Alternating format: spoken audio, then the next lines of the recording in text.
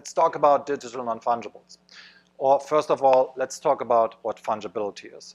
So this is typically a trait that's desirable in things like currencies in the old way, or things that are commodities. So something is exchangeable against something else, which is not necessarily obviously true if you have something that's of digital nature. If I send you a file, you can easily copy it and send it to someone else. So that's in the heart of what this crypto collectible topic is all about.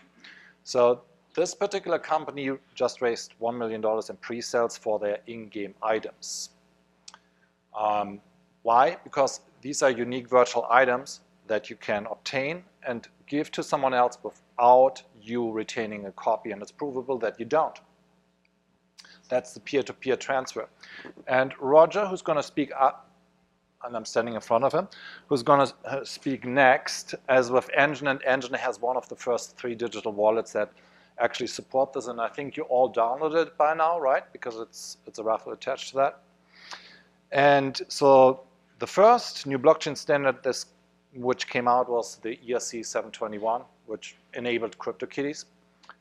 And what then resulted in a lot of mainstream attention to this particular standard was obviously specifically price stickers like that, when a CryptoKitty was sold for $140,000 to a gentleman called Igor Baronin.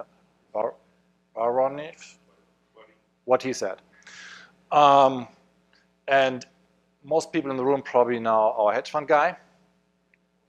He had bid up to, I want to say, $115,000 and then dropped out, but he still thinks this particular crypto collectible might be worth millions in a couple of years.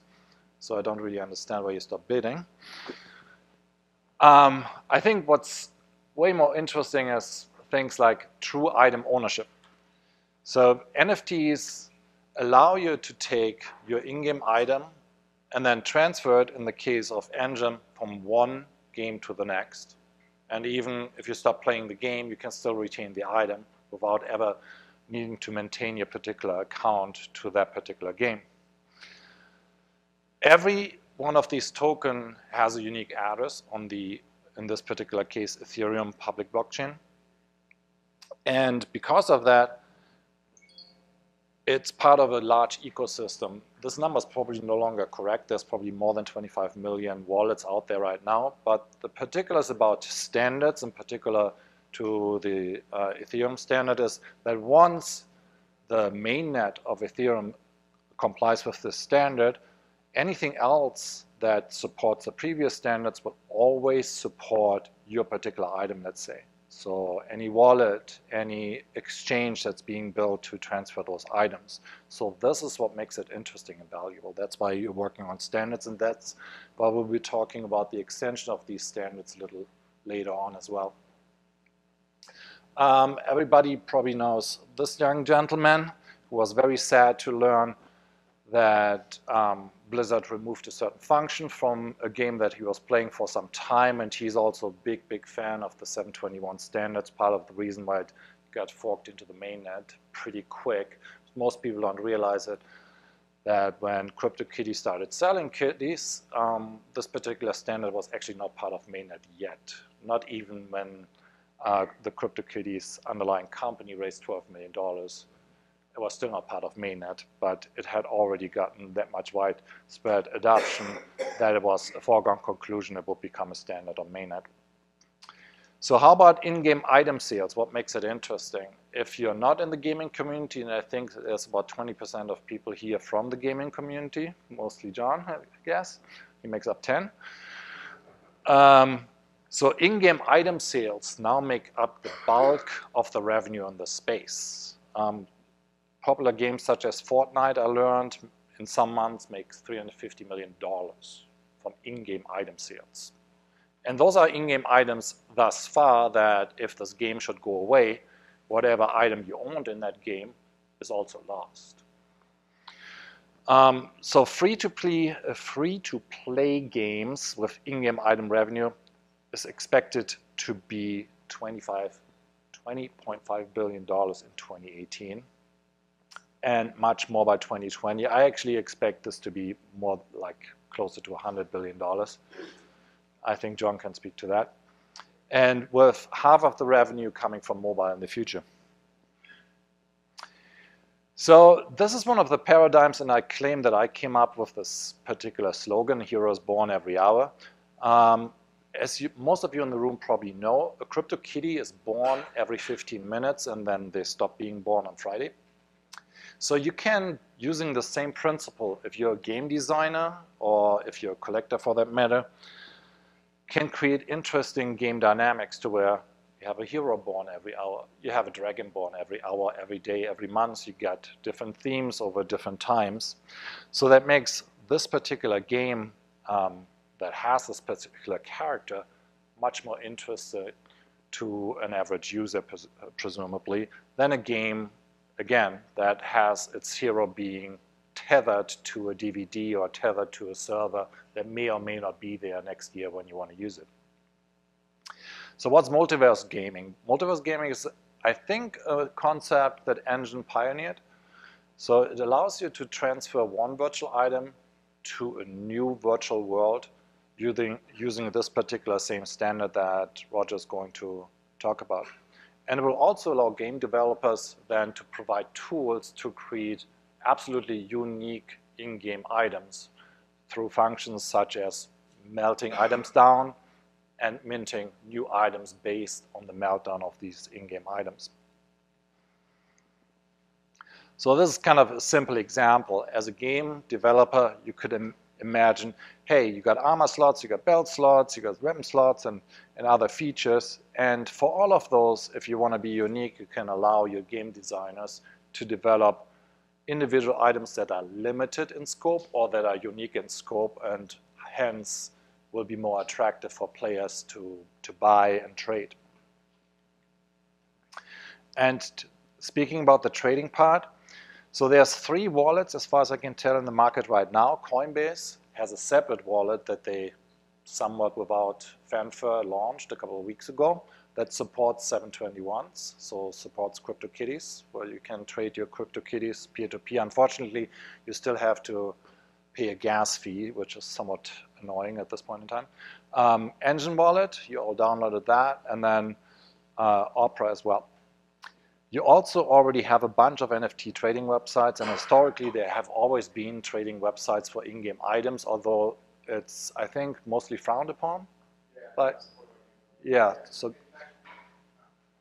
okay, we'll talk about it later. So Wax raised a lot of money last year to extend what Opskin is doing. This is OpenSea where you can trade those, and then lastly Rarebits as well. And then one thing that we've seen just now, again, successfully being conducted are initial collectible offerings. And that's something that's particularly interesting to what we do for a number of reasons, but we can talk about it on an individual basis. I don't want to push it at this point in time. But what's interesting about it, so you can presumably fund your game before you ever create a playable version, i.e. you create all your character sets, you create a bunch of unique characters, and you can test the market on whether or not people would be interested in participating in that game simply by pushing those out and offering them for sale in a unique fashion where I can download them to my wallet, pay a particular price to them so that the game publisher A gets his game funded and then B also can tell whether or not this is an attractive proposition for a particular audience. Anybody knows this rose? Okay, this is kind of a side note, but art also now has a blockchain manifestation, and it now doesn't come with a particular frame anymore because this particular rose was sold for $1 million. It's a 721 blockchain rose by an artist from New York. And so this is really the reason why we think this is an interesting topic. So if you're starting out with a blockchain and you're creating a unique entry, so you're creating a 721 entry, then you can do interesting things in the real world. So what we're going to demo later is you can put an NFC tag on a wine bottle that's representing this particular blockchain entry. Okay, that's the starting point. It's born on the blockchain, so to speak. But then more interestingly, I can now transfer this without necessarily having to transfer that wine bottle. There's wine custodians that will take that wine from you, for you, hold it for you, store it at a certain temperature and certain lighting conditions. And at a time of your choosing, you can transfer that token without needing to transfer the bottle. You can see how this can be very useful if you're just into trading this particular wine, because now you don't actually have to send it, and the particular buyer might not even have bought it to consume it immediately, but he's just a collector of that wine who is totally fine with this bottle sitting at a trusted custodian. This is a symbol for IOTA, if people don't know it. And IOTA is specifically designed to do IoT tracking. So you can envision handing over this particular NFT from the Ethereum blockchain over to IOTA, where IOTA then immutably tracks how this particular real-world item is being handled. Is this wine bottle stored at the right temperature? Is it being exposed to any conditions that the buyer should be knowing about? And then at the end of the day, that's something that we're working on right now.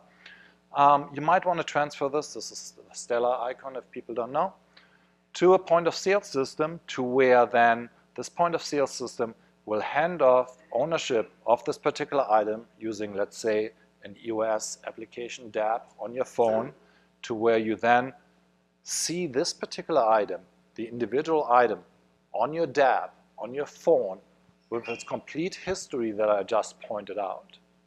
So I think just using this one example, you can see how this is useful for a buyer and everybody else involved in this particular supply chain. So we'll talk about that more, and Jonathan will later do a demo, and 2 people will win $3 check. So this is a term, I first came here to invest into gaming companies, so I had to relearn this particular term. So for those people that are not gamers in the room in real life, it's a term apparently used by gamers all the time, IRL. And so in short, item born on the blockchain, attached to a bottle, eventually be shown in your app on your phone. And we're going to demo this later, and I'll let Roger talk about the specifics of game technology and multiverse items.